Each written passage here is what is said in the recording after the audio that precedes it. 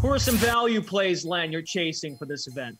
Well, this is always a fun time of year and a difficult time of year because we get to see a lot of new golfers. All the Korn Ferry grads are coming out of the woodwork here. There are 50 of them. All 50 might be in this tournament or pretty close to it. That's 1/3 of the field. And some of these guys are certainly known. We've seen them on the PGA Tour. They're European guys, international guys. We know some of the names. But 3 of them who I like this week and maybe going forward, Taylor Moore, $7,700.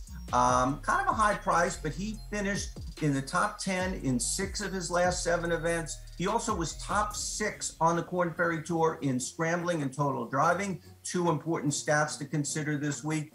Grayson Sigg, $7,100. I'm surprised his price is that low. He won the Boise Open, a playoff event. He had 2 wins on tour, the Korn Ferry Tour last year. He is the latest in the long line, the pipeline out of the University of Georgia, another Bulldog. And at 5'7", 180 pounds, he kind of looks like a Bulldog.